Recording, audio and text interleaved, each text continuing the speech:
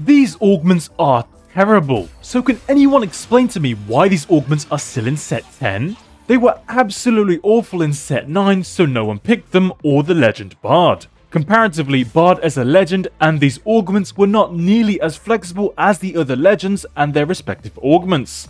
Those were augments like Spoils of War, Stars Are Born, and Trade Sector, which were all fun and exciting to play and use. But that just wasn't and isn't the case for any of these Caretaker augments, and I'm just bewildered as to why they're in set 10 completely unchanged. But why were these augments failures as legend augments? What are the core issues with augments like this? And I've actually got a pretty good rework idea for these augments. But before we get into that, remember to subscribe. So why are these augments so terrible? Well, let's look back and consider some of the equivalent augments for other legends. Specifically, let's look at Buried Treasures, Trade Sector, and Spoils of War. Now, these augments reward a certain type of strategy, that being either rerolling or leveling and playing tempo. But the key distinction with these augments is that they can be utilized by the opposite playstyle. For example, you can use Trade Sector as you level to 2-star and stabilize your board, and similarly, you can use Spoils of War in reroll comps to maintain your econ so you don't fall too far behind.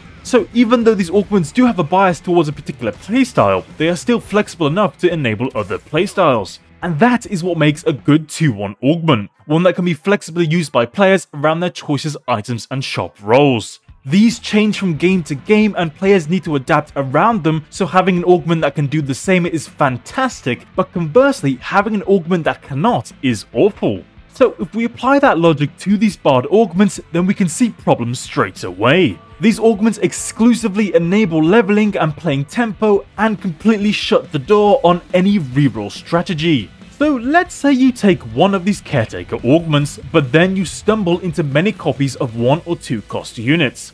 Well, unfortunately, you can't pursue that path as you would be effectively playing 1 augment down. This is especially detrimental for Caretakers Chosen, as you substantially delay receiving the Radiant item, which is where the majority of this augment's power is focused. And that's another problem with this augment. The power spikes are so staggered and delayed that you lose a lot of HP before you even get to those spikes, regardless if you're playing tempo or reroll. I think these augments are the only ones that do not offer immediate power, so if you take them, then you're already behind everyone else in the lobby. And sure, when you do finally reach level 8, you should be ahead in items, but how much HP have you lost getting there?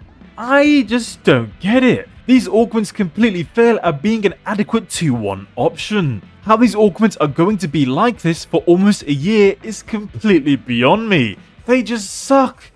But now, you may be thinking, Goody, you do a lot of complaining, but do you have any good ideas on how to improve these augments? And to that, I'll say, let me cook. My idea on how to significantly improve these augments is actually pretty simple. Instead of granting the rewards per level, you grant them by a certain round. For example, instead of granting the first reward at level 5, you grant it by stage 2-7, or Krugs. I picked 2-7 here because generally that is when players hit level 5. And to decide when to grant the other rewards, you can follow the standard player leveling curve. For example, players usually hit level 7 at 4-2. Well, that was the case for set 9 and prior. I'm not sure when the average level 7 is in set 10, it could be even sooner. But instead of granting any rewards at level 7, you grant them at 4-2 instead. Regardless, these augments should focus on rewarding winning when players with them beat others despite their lack of initial power.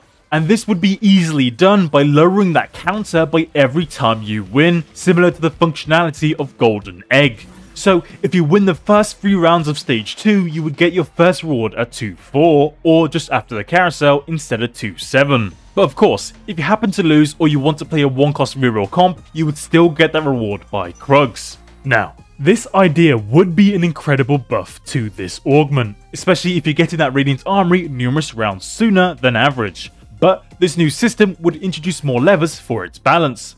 For example, if Caretaker's Chosen was overperforming, then instead of nerfing the access to the Radiant Armory by an entire level or 2, Riot could nerf it by increments of rounds. So they could delay that powerful spike by a round or 2 rather than having to substantially stagger it. Ultimately, this change would make this augment far more viable for reroll, tempo, and flex players, as those rewards are guaranteed and a lot more secure.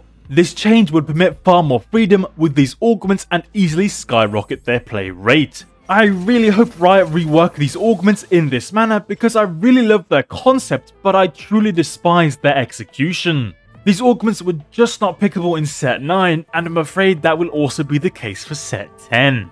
But yeah, I will end the rant there. I suppose now I should ask what you guys think about these augments. Have you tried them, and if so, how did they feel? Do you think they will be viable in set 10? And lastly, what do you think about my rework idea? Let me know in the comments, and remember to subscribe.